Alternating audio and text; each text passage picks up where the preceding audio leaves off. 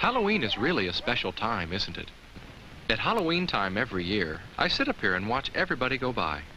It's a nice and scary time, isn't it? Look next door. That's where Corey lives. Corey, have you got that pumpkin ready yet?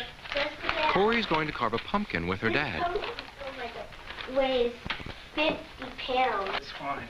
Have you decided what kind of face you're going to make on it yet? A happy face. I'll do that. Now, a pumpkin's not easy to carve. I know that. You need the proper tools. It takes a sharp knife. And you know sharp knives can be dangerous. If they're not used right. Ew, look. You ever seen the inside of a pumpkin before? Getting my inside scooped out tickles me. It'd tickle you, too. Look at Corey's hand. Kinda gooey, isn't it? Can you imagine how that knife could slip? And maybe cut her? Good, that's a lot better.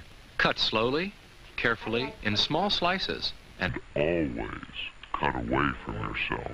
It's best to stay away from lighted candles that are inside or outside of jack-o'-lanterns. You know why. Do you see what I see? That robot is Jeremy in his costume. Jeremy can't see very well with his robot head on, and I don't think the rest of his costume lets him walk very well.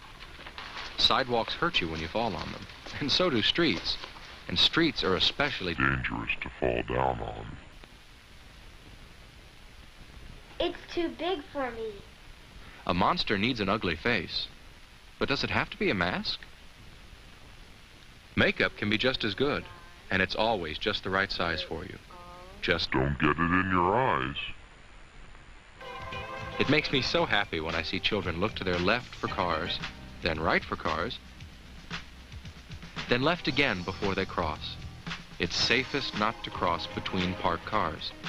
That can be very dangerous. The safer Halloween is, the more fun it is, for you and for me. That's what I think. But some people have a strange idea of fun. They think it's fun to mess up other people's things with paint.